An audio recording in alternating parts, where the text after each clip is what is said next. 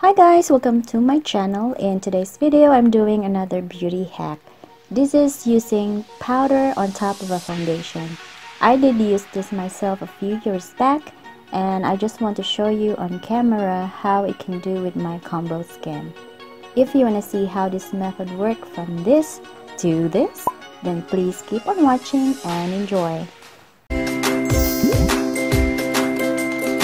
Hi guys, so the first thing I'm gonna do is hydrate my face since I have dry patches right now. So I wanna hydrate everything. This way, if this technique would help, then let's find it out. Use MAC Prep and Prime Fix Plus to hydrate my face. Then let it just air dry for a little bit. Wait until it dries. Now I'm gonna go ahead do my brows and I'll be right back. Now to prime my face, I'm using Pores No More from Dr. Brandt, and for my pores, I'm using the Benefit the Professional.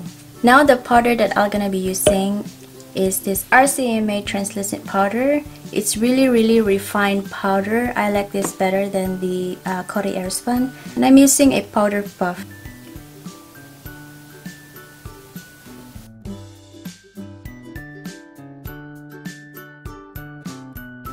I really wonder how this would work since I have dry patches here, so I'm a little bit scared at the moment. I did use this before where I have normal skin. I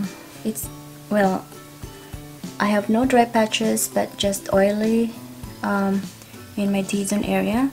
So right now I don't know how this is gonna work.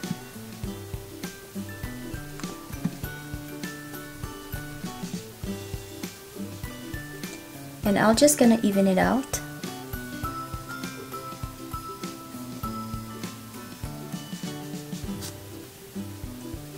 So as you can see here,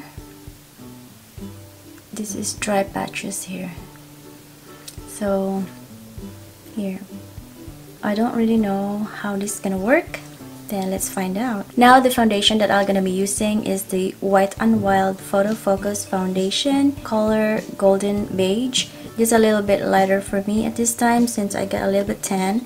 And then I'm gonna mix it up with the Covergirl Clean Matte BB Cream in the shade Medium Deep. I'm gonna mix it together. So now this is what the foundation looks like, which is I think matches me right now. And then I'm gonna use a damp beauty sponge from Real Techniques. Now I have this flat foundation brush to dispense the product, and I'm gonna do a stroke first before blending in. Here it goes. Good luck. I'm scared. Yeah, these colors it well. Okay, then I'm gonna do like that. It looks nice though, but I don't know if it dries up, if my dry patches would cling to it, but for now, at the moment, it's doing good.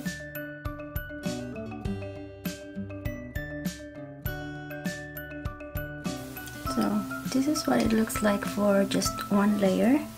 It does really give me a clean slate. It is slightly caking in this area right now. It also adheres to the dry patches that I have, but for the blendability of this one, I think it looks nice. And it does really cover my redness. I'm gonna do this side of the face and dust it off since I did not. I know I have really a bad dry patches right now. This is not really a good timing to do this powder thing when you have dry skin. But I'm just curious as to what it does. Okay, and then let's see.